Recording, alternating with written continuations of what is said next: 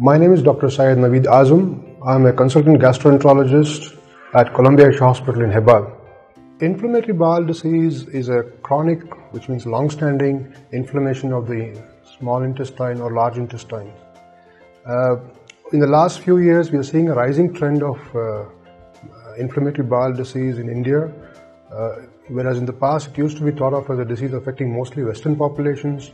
More and more people are getting diagnosed, so it's important that we understand what is inflammatory bowel disease, or IBD for short. Okay.